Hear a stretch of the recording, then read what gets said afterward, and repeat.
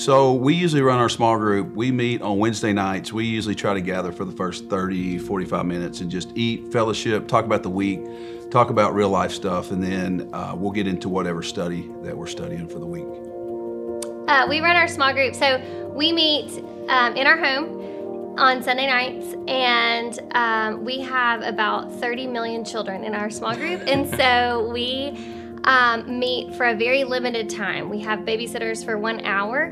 And so in that hour, we really stick to our SOAP Bible study and prayer requests for each other. And then after that, if people want to stay and hang, they can.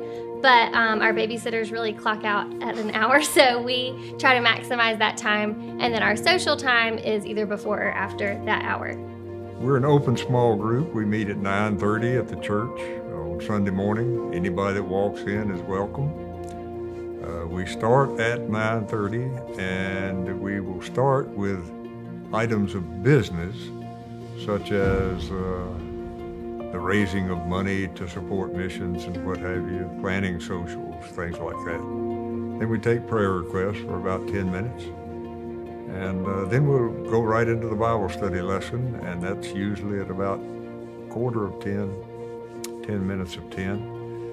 And we adjourn at 10:45 in time to make it to church at 11 o'clock on the Bonnie Oaks campus.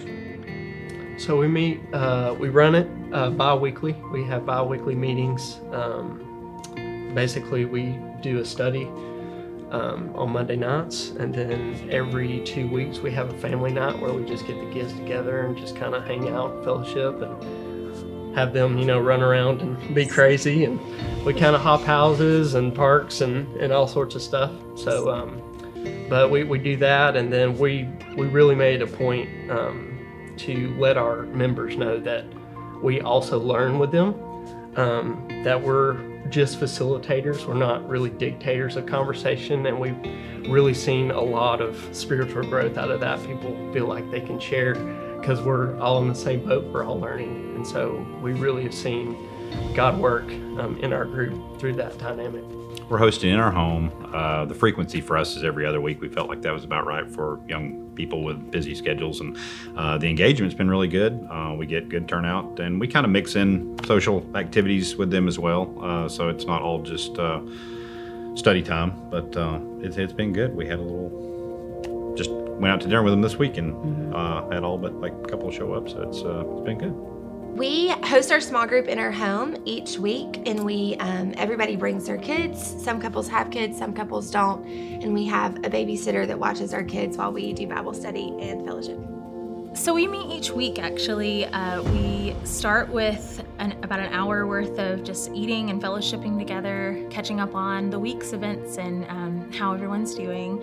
And then we have a couple of awesome babysitters that come about an hour in, and that is when the kids go to playroom or outside to play, and we have about an hour worth of time to study.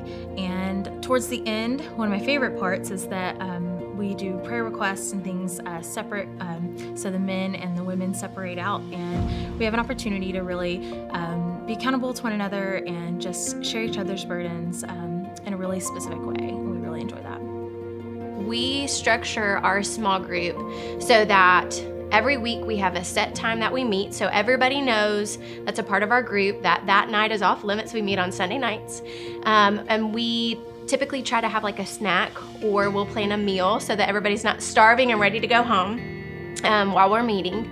And we've studied different things. We've studied everything from following the sermons and getting together on Sunday nights and talking about the sermon, asking questions that we had, things that we were confused about during the sermon.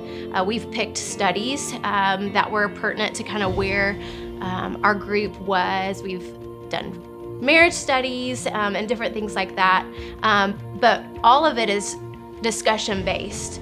We don't necessarily want to come and just listen to somebody talk. We want it to be a place where you can ask questions, where people know that there's an expectation to respond, and it helps train us in having biblical conversations with other people. So we also like to have fun. So like this weekend, we are involved in a small group wiffle ball tournament with a couple other small groups. So it's not always sit, meet, and just read and talk about hard things. We also like to celebrate together and try to have fun, because like we've said, it's a community. We're building a biblical community, and you can't do that just by sitting around a table. So we like to throw parties, go to baby showers, attend weddings, celebrate birthdays. So those are some of the things that we do in our small group. How do I run my small group? I'm basically a facilitator. I don't really consider myself a teacher, but luckily God knew that, and He put people in the class that are willing to participate. I do have a substitute teacher that I know I can call on anytime I need them to. We've got someone who takes care of us getting together about once a quarter for socials, and then we have a prayer list that we go through every week and remind them during the week that we need to pray for things that have been shared on Sunday morning.